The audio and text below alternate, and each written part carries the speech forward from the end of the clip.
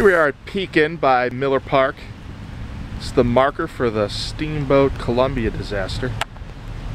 The voyage was sponsored by the Pekin Southside Social Club, and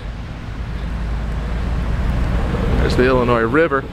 About 500 people got on board. Kingston Mines came upriver, headed way up past Pekin down to what was called Wesley City back then. It's now Creve Coeur, and that's where a hole was torn in the hull of the boat. And in the dark and in the mess and in the confusion and the panic, well, ship went capsized.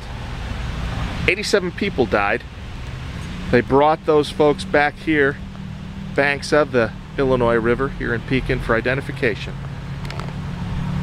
One of the worst inland maritime disasters in the history of America. Right here, the Illinois River.